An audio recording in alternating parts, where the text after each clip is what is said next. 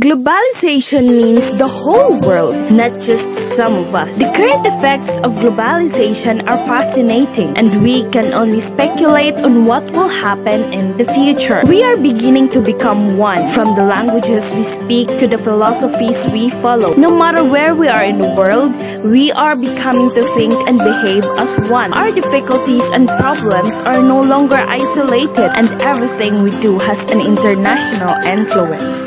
What does this mean for the future?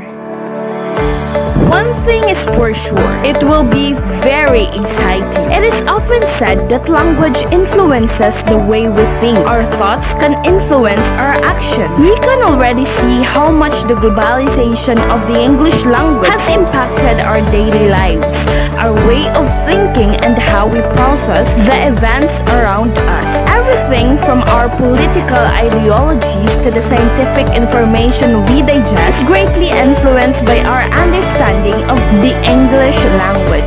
Globalization doesn't have to be a bad thing as long as government provides us with all the tools to cope in a changing world, said by John Larson. The globalization of language will be accelerated even further by advances in modern technology, which are taking place faster than ever before. There are several innovations especially aimed at letting us communicate in different languages. One example would be Google's Pixel bots, which can work as a live translator of 40 languages once connected to the internet. Online tools such as Google Translate are helping people around the world translate information by simply copying and pasting the text. The ease of communication provided by such tools is quickly turning our world into a global village.